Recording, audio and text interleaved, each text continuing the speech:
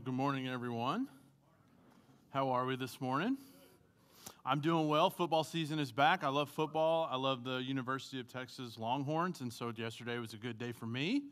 But I also am a compassionate friend and know that I have many people who follow the Texas Aggies, and things didn't quite turn out the way they should. So we grieve with them today, but we are gracious with them today because we haven't played them yet.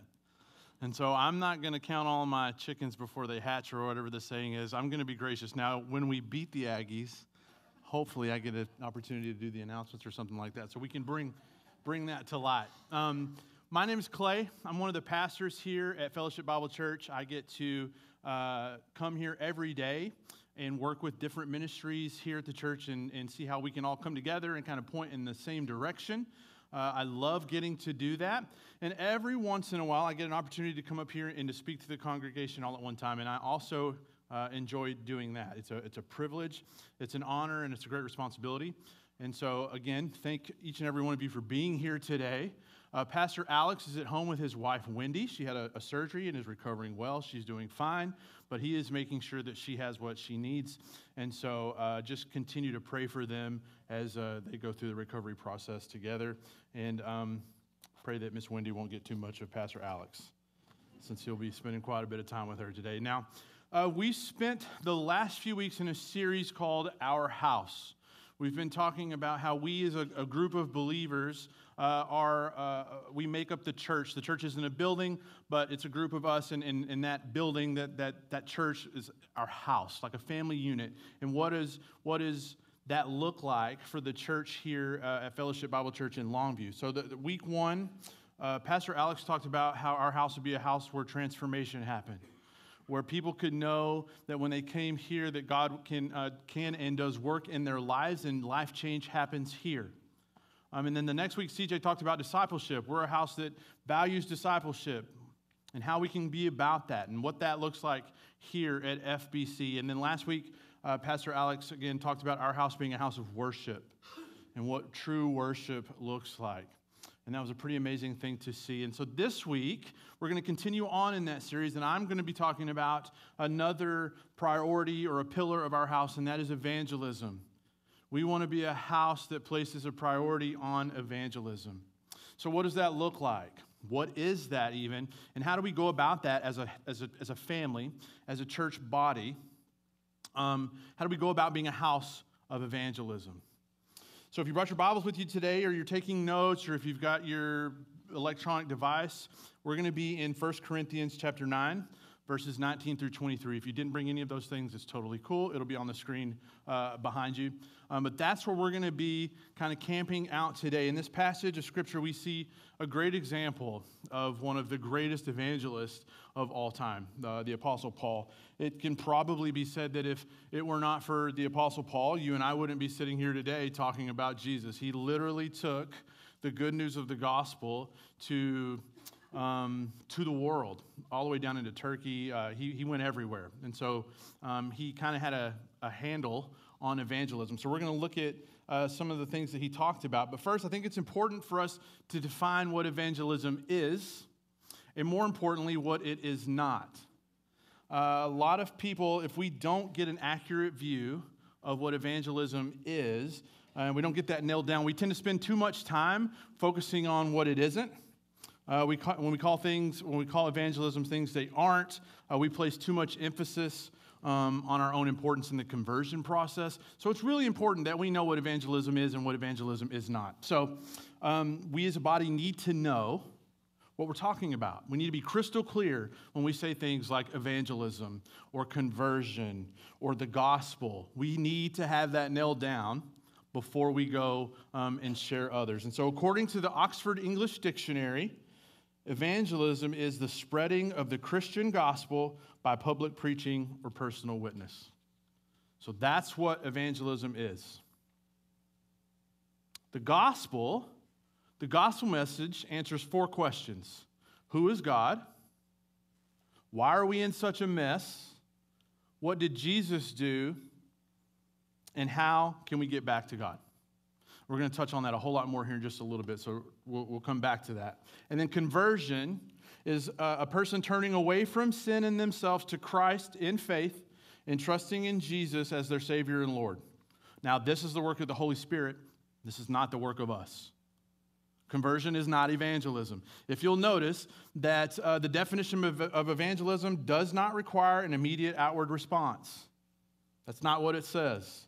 So walking down the aisle or raising your hand or reciting a prayer, that can mean that evangelism has occurred, but such results are not what evangelism is. Evangelism is us being faithful to share the message of the gospel to others, be that by preaching, like I am now, or by proclaiming it in your daily life to the people around you in your life. That's what evangelism is. Evangelism is merely us being obedient. It's the result of us being obedient to share the good news of Jesus with those around us. And you say, why does it matter, Pastor Clay? Like, why is evangelism such a big deal? It makes me uncomfortable. I don't enjoy doing it. I don't know how to do it. Check out some of these statistics from the Barna Group that were done just a few years ago. 73% of Christians surveyed believed that it was their responsibility to share their faith. So 73% of people think, yes, since I'm a Christian, it is my responsibility to share my faith. But of that 72%, only 52% of them had actually shared their faith with at least one person during the previous year. That's not going out and holding crusades and, you didn't lead hundreds of people to Christ. You didn't share it with one single person all year long, over half of Christians today. Evangelism is important. We were commanded by Jesus to do it. It's one of the main reasons, it is the main reason we're here, is to share the good news of the gospel of Jesus with others. Only half of us are doing it. Something that's a little more sobering. Millennial Christians know more unbelievers, that's close friends or family members, than older generations in the past. Almost every single one of them believes that sharing the gospel is part of their Christian faith. So 96% of millennials believe that it is their responsibility to share their faith. But check this out. 47%, almost half, believe that it's wrong to share one's personal beliefs with someone that has different ones in the hopes that they will come to your faith. So let that sink in for just a minute. 47% of an entire generation thinks that it's wrong to share their faith with others of a different faith in hopes that they will come to their faith. Half of us think that that's wrong. Evangelism is important. It's critical that we at FBC are a house that is rock solid when it comes to evangelism. The Apostle Paul is a great example for us to look at, like we talked about earlier, when we seek to learn how we're going to be a house that preaches, teaches, and lives out evangelism. So let's start out by reading 1 Corinthians 9, verses 19 through 23. Paul is talking to the church here.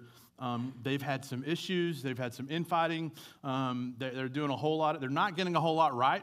And Paul is writing to them and telling them and addressing a whole bunch of issues. But here's where he's talking about reaching people with the gospel message. He says, although I am free from all and not anyone's slave, I have made myself a slave to everyone in order to win more people.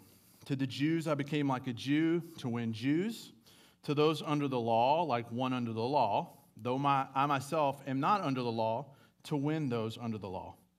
To those who are without the law, like one without the law, though I am not without God's law, but under the law of Christ, to win those without the law. To the weak I became weak in order to win the weak. I have become all things to all people so that I may be by every possible means save some. Now I do all of this because of the gospel so that I might share in its blessings. So Paul is saying here, I'm becoming all things to all people so that I might save some. It's a big deal to Paul.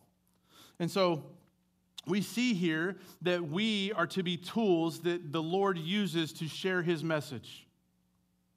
God could have chosen other methods to share the gospel, and I guarantee you they would have been more effective. Can you imagine an angel showing up to you and telling you the message of Jesus and asking you to respond? It would be a lot harder to say no to that than it would be to Pastor Clay sharing his story about Jesus. But God chose saved people to share the message with lost people. And this passage of Scripture shows that there's a goal that we need to own as followers of Jesus, and there's a message that we have to share. There's no way around it. And that goal that we must own, you can see in verses 22 and 23, where Paul says, I have become all things to all people so that I might be, by every possible means, save some. Save some. Now, it's important to note here that Paul isn't saving anyone.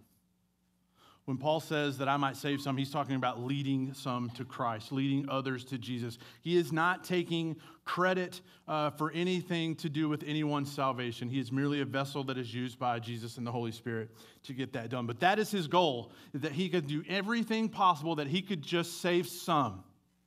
So is that our goal? Is that your goal this morning? Awesome. That is awesome. But maybe you're wondering, should that be my goal? Isn't that the church's job? Doesn't a missionary take care of that, or somebody gifted in evangelism? Like, that's not for me. But if we look in Luke chapter 19, verse 10, Jesus says he came to seek and save the lost. And we're supposed to be like Jesus. So yes, that should be our goal, to tell other people about Jesus. And Paul says at the end of 1 Corinthians chapter 10 and the very beginning of chapter 11, that just as I also try to please everyone in everything, not seeking my own benefit, but the benefit of many so that they may be saved. Imitate me, so as I also imitate Christ. We see again, Paul is saying, do what I do. I'm doing what I need to do so I can share Jesus with others. So yes, it very surely should be our goal. Evangelism should be our goal. I hear it said all the time, though, that evangelism just isn't my gifting. Like, I'm not any good at it. I don't know what I'm doing. It makes me nervous. It's awkward. The longer we go in society, the less acceptable it is to share your faith, and so it's awkward. I don't like it. I've never met a new grandparent that struggled to talk about their new grandchild. I've never seen a newly engaged woman who didn't want to show off her new wedding ring. We share about what we care about. And if we care about people, if we care first about serving Jesus, then evangelism should be something that we all do.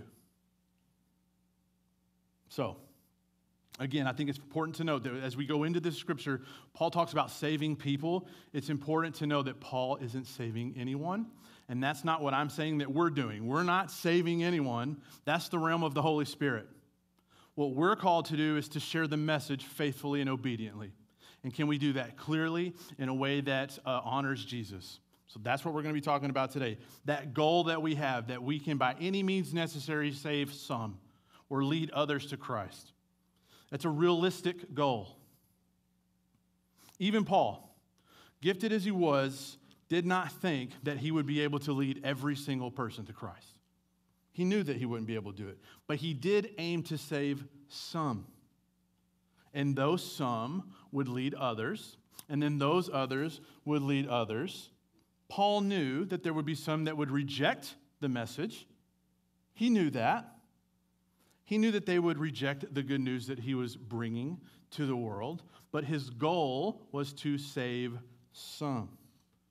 This helps keep us from feeling overwhelmed, right? When we think about the vast number of people that don't know Jesus, if we think about the current social climate, the political climate, it can be overwhelming to share Jesus with one person. That's okay to feel like that. We don't have to share Jesus and lead everyone to Christ. We have to be faithful and obedient, and our goal should be to lead some. I can't possibly lead every single person in Longview, Texas to Jesus. I would love to. I would love to be an instrument used to do that. But I'm not going to be able to do that, and that's okay. We need to keep our goal realistic and know that it's okay. Even Paul himself, his goal was to save some, to lead some to Jesus. But we need to begin praying now that you would come into contact with people that don't know Jesus. Pray that God would put people in your path that need to hear that gospel message and that you would be obedient to share it when those opportunities come up. Pray for opportunities to share the gospel with people in your life. And it doesn't have to be a complete stranger that you walk up to off on the street. That's weird. I'm not telling you to do that. If somebody came up to me that I had no relationship with and was like, do you know if you died tonight where you would spend eternity? I would go, yes, but this is awkward. How about hello? right? Let's start with hello. We don't have to get crazy with it. But I guarantee you there's somebody in your family, and if there's not, praise God, but I bet there's somebody in your family that doesn't know Jesus. I bet you there's somebody that you're connected to at work or at home that is going through hurt that doesn't have anywhere to turn. And you have an answer. You have the answer. You can point people to Jesus. That's what we're talking about. That's what we need to be about as a house, is evangelism, sharing that message with others. It's crucial. This goal is crucial. What is more important or crucial than leading people to Jesus? I'll wait. Nothing. If a person is not saved, they're lost. Those are the only two choices. And we're not talking about saving someone from a temporary situation here. We're talking about eternity. And if we believe in the Bible and we follow Jesus, we cannot escape the fact that an eternal hell awaits them, and it's an awful place. There's no way around it. Jesus described it as a place of unquenchable fire where there is wailing and gnashing of teeth. It's awful. You'll be thirsty and you can't be quenched. Talks about your skin like it's an awful place. It's a real place, and Jesus spoke about it, actually more than he spoke about heaven. It's important. Evangelism is important. So when we talk about getting saved, we're not talking about people getting saved from low self-esteem or a life of failure. They're getting saved from God's eternal wrath and judgment on the sin in their life. It's a crucial goal. It's a real goal. There is grace. Jesus came, and we're going to talk about that in just a little bit. But before anything, God is holy, God is just, and God is righteous. And if you sin, there is a punishment for that sin. You deserve it. It's easy to forget that, but if you don't follow Jesus, the wages of sin is death. We're not talking about just a physical death. We're talking about spiritual death where you will spend eternity in hell. There's no way out of that on your own. It's a crucial, crucial goal for us to be a house that places a high priority on evangelism. And it's a compelling goal. Because it's so crucial, the goal of leading some, saving some, has got to take a priority in our lives, and it's got to take priority in our house as a church. Verses 19 through 23, if you'll look back through these, they scream Paul's passion for the lost. In verse 19, it's to win as many as possible. In verse 20, it's to win the Jews. On in verse 20, it's to win those under the law. And then he goes on to win those not having the law, to win the weak. By all means possible, save some. Paul's talking about every single person he comes into contact with. All of them are important. I got to do everything in my power that I can do just to point them to Jesus. That's the point. That's the goal. It's compelling. Now, I know if this weren't the Apostle Paul, and we're not talking about inspired scripture, there's probably some people in here that would say, hey, and they'd be theologically correct, like, Paul, don't you know you can't save anyone? Only God can save people, and if God has chosen to save them, he'll do that without your help. Paul realized, and we should too, that the sovereign God of the universe can and will use whatever means he chooses to save his elect. He sees fit to use men and women who are compelled by the goal of saving some. That should be our goal. So we see in this scripture that there's a goal, and then there's also a message that we must proclaim, and that message is the gospel. It's true. Clay can't save anyone. You can't save anyone. That's the Holy Spirit. But Scripture says in Romans chapter 1, verse 16, that the gospel is the power of God for salvation to everyone who believes. There is saving power in the gospel. What Jesus did is the greatest thing to happen for mankind forever and forever. There will never be anything greater. So to share the gospel, what does that mean? It does not mean that you are required to become a clever salesman. It doesn't mean that you're required to become a deep theologian. It just means that you understand the gospel clearly so that you can present it effectively. That's all it is. And we talked about earlier, the gospel message covers 4 points. Number one, who is God? We talked about this a little bit earlier. God is the creator of the universe. There is nothing before him, and he'll last forever. He saw fit to create this planet and all the things in it. And he created man, and he wanted a relationship with his creation, with man. And so he did that. He created Adam, and he created Eve, and everything was wonderful. There was a tree in the Garden of Eden. It was the tree of the knowledge of good and evil, and God said, you can do anything you want. You can have anything you want. Stay away from this tree. If you touch this tree, if you eat of this tree, you will surely die. That was the only rule. Everything was great. Adam and Eve could not do it. They went and ate from the tree, and that is where sin entered creation. And because of that, there is a divide. There's a wedge driven between God and man. And this wedge, this divide is so great that we can't get back to God on our own. We are separated from him. And it talks about in Scripture, the wages of sin is death. When we die, because of sin entering into creation, we spend eternity in hell, separated from God. There's nothing that we can do to fix that. It's because we're born into a sin nature, and that's the way it is. There has to be a penalty paid for sin. Everybody sins, so everybody deserves judgment. That's an awful story. It's a sad story. It's bleak if that were the end of the story. But Jesus. What did Jesus do?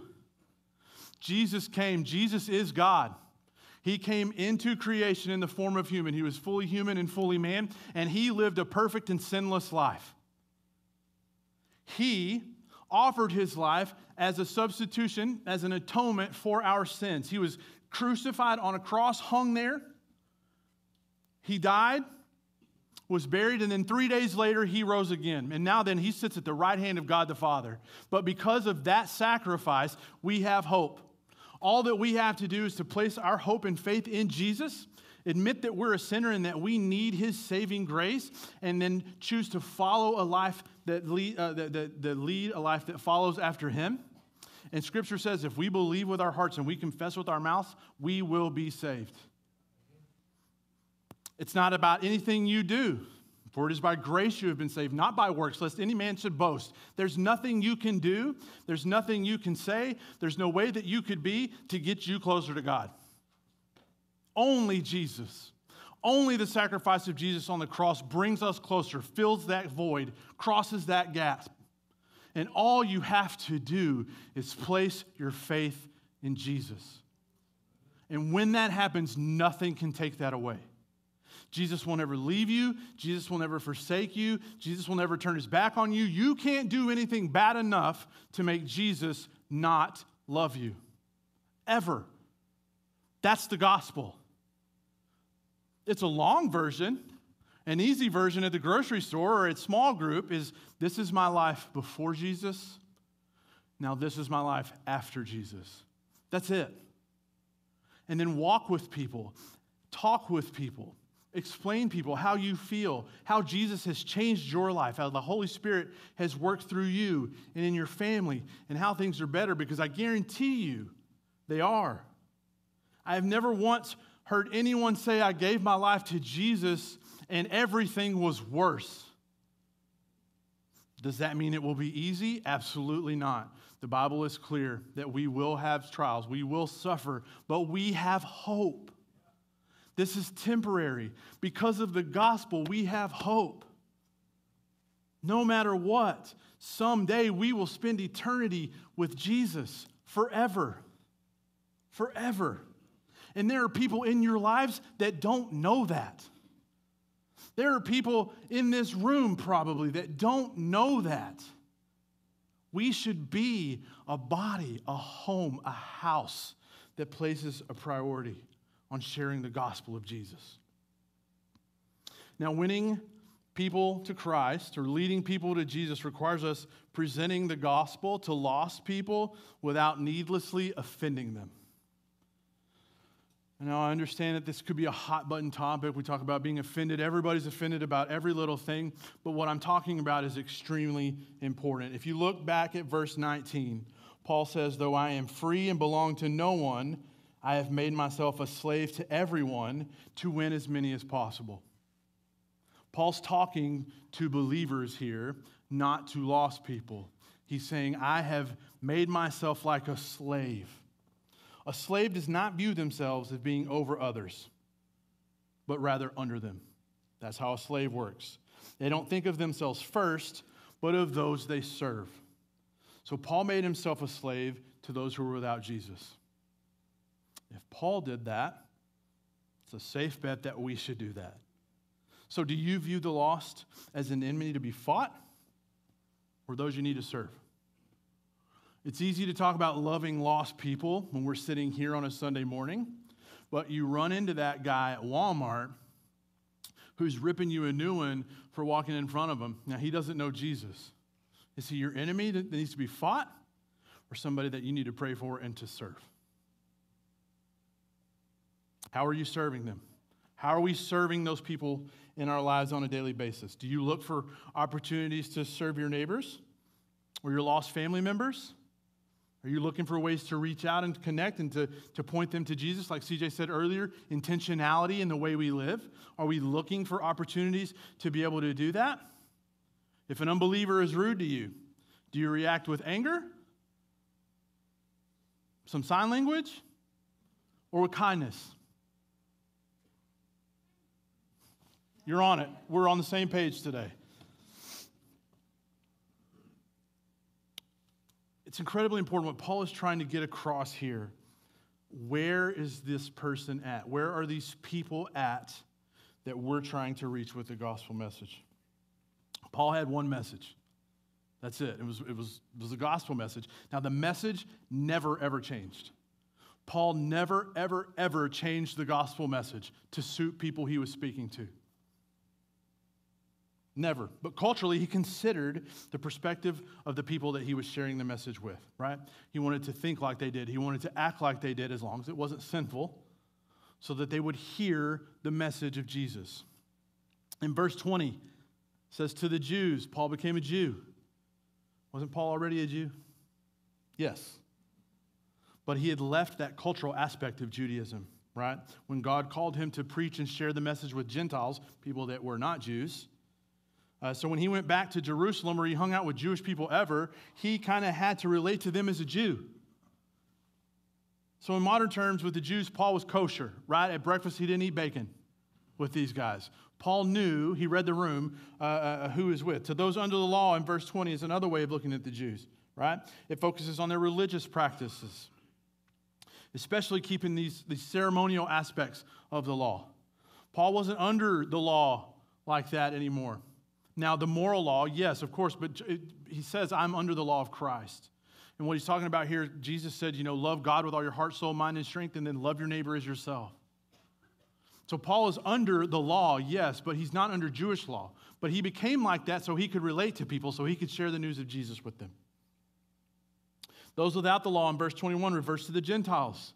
Those are the people that don't have the law of Moses, that don't live by that. When Paul was with them, he could lay aside non-moral aspects of the law of Moses and live culturally like a Gentile. He could live the way they live. Paul's not saying here, though, that anything goes. Paul is not saying do whatever you need to do so you can point people to Jesus. That's not what we do. He states that he's under the law of Christ. Right? So he's not going to... He's not going to go back on his principles on what Jesus is teaching or how he calls us to live. He's not going to sin so he can lead people to Jesus. So when you see people, it's kind of getting popular in our time now in culture. Like, I'm just going to act completely like the world, and I'm going to ingratiate myself with them, and then I'm going to show them Jesus. That's not how it works.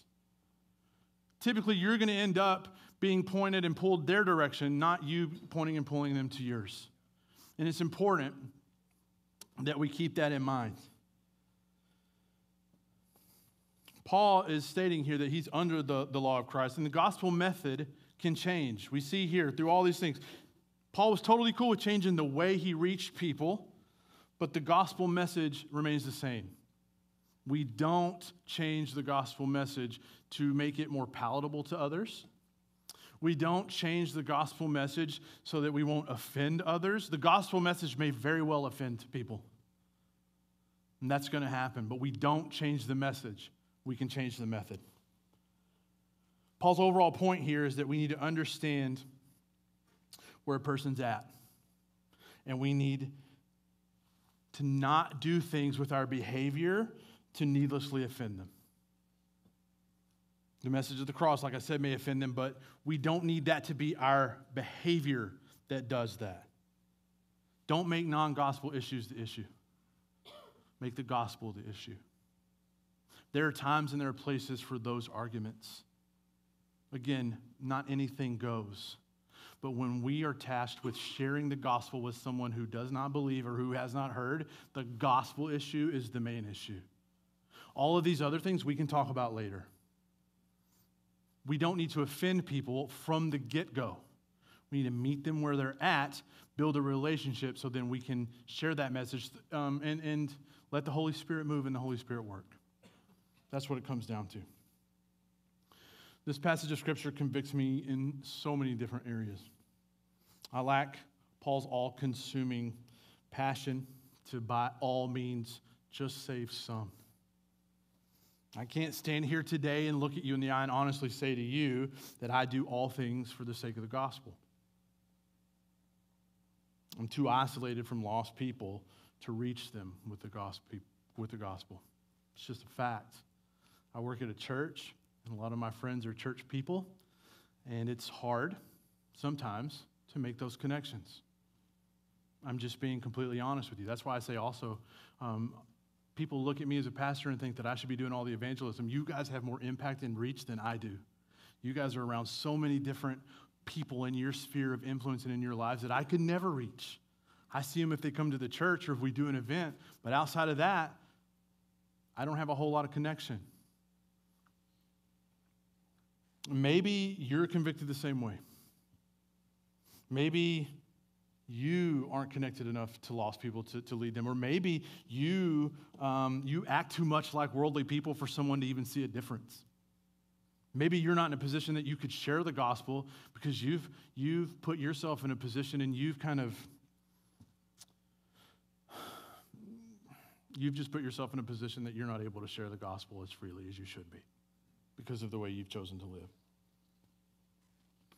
However the Lord speaks to you, I urge you to wrestle with what God's saying. And I ask that you ask God to change your heart, to provide you opportunities, and just to help you to remember to live intentionally, to see everything through that gospel lens. If it's going to the post office, if it's headed to Walmart, if it's sharing Sunday dinner, that we're looking at every situation through a gospel lens. And then how can we as a family, how can our house be a house that preaches evangelism, right? Shouldn't be the main thing we preach about here. This is for edification. Evangelism happens out there. How can we be a body of believers that preaches it, that we teach it, but then more importantly, we live it out? When everyone walks out these doors today, they are coming into contact with people and they are living in such a way that they are able to share the gospel of Jesus with the people around them.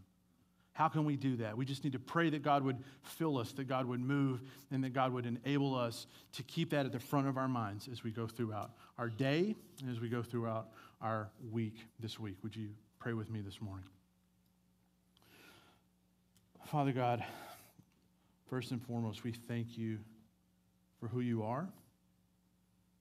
And we thank you for your son, Jesus, and we thank you that he came and he died on the cross so that we could be in relationship with you.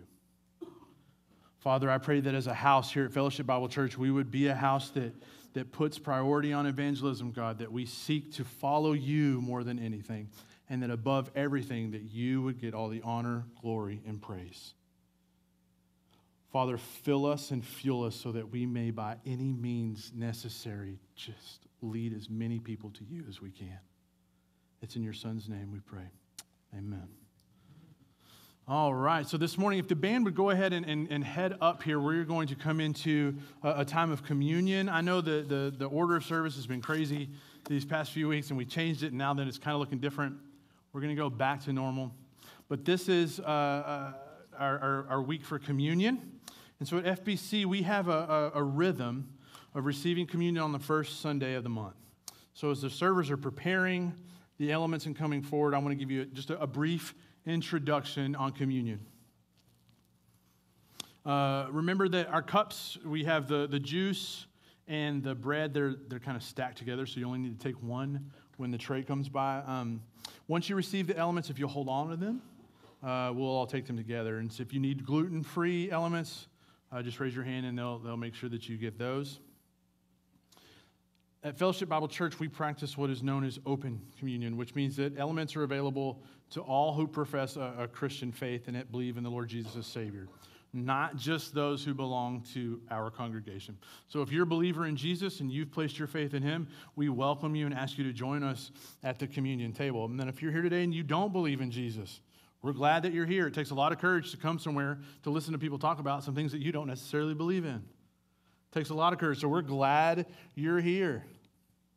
We just simply ask that you let the elements pass and on to your neighbor. We're not going to judge you. Our sincere hope and prayer is that you would come to know Jesus. And so at the very most, we would just pray for you. We are not here to judge you. So with that instruction, let's now prepare our hearts to receive communion as a body. So in doing so, let us remember the words of the Apostle Paul in 1 Corinthians chapter 11, verse 27, when he said, "So then, whoever eats the bread or drinks the cup of the Lord in an unworthy manner will be guilty of sin against the body and blood of the Lord. Let a person examine himself in this way. Let him eat the bread and drink from the cup. For whoever eats and drinks without recognizing the body eats and drinks judgment on himself." So as we pass the elements and as the musician plays, let's take a moment for self-examination and reflection this morning.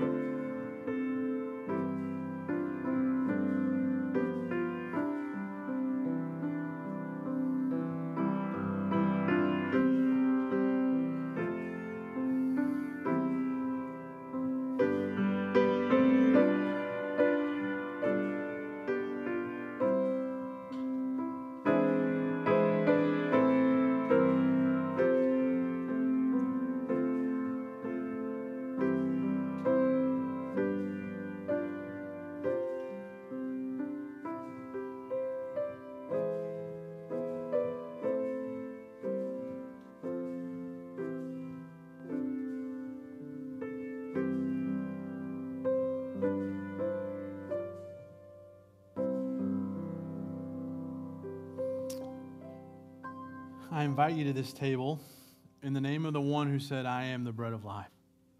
This is the table of our Lord Jesus Christ. It is here that we remember how he gave his body and his blood to save us. So on the night of his betrayal, Jesus took the bread, and when he had given thanks, he broke it, and he gave it to his disciples, saying, take, eat. This is my body, which is given for you. Do this in remembrance of me. In like manner, after supper, he took the cup, and when he had given thanks, he gave it to them, saying, drink of this, all of you, for this is my blood, which is shed for the remission of sins. Do this as often as you drink it in remembrance of me. Let us pray. Father God, we come to you again this morning just thanking you, Father, thanking you for your Son, thanking you for the awesome gift of grace and redemption. We thank you for the opportunity that we've had to come together this morning and to share your word, Father, and to come together as believers. And we pray that we would live in such a way that honors you. Father, I pray that you would keep us all safe and that we would be ambassadors for you with all those we come into contact with. It's in your Son's name we pray. Amen. So in this part of our service is a time where we get to respond to God in worship. We're going to continue with another song of worship. If you've got something in your life that you need to give to Jesus, now is a great time to respond to that. The altar is open. If you need to come and pray, then come and do that. We will have people down here that are willing and able to pray with you. If you've got something going on or something you need someone to pray with you for, we would love to come alongside you and do that. So if you guys will stand, we're going to continue with an opportunity to respond today in worship.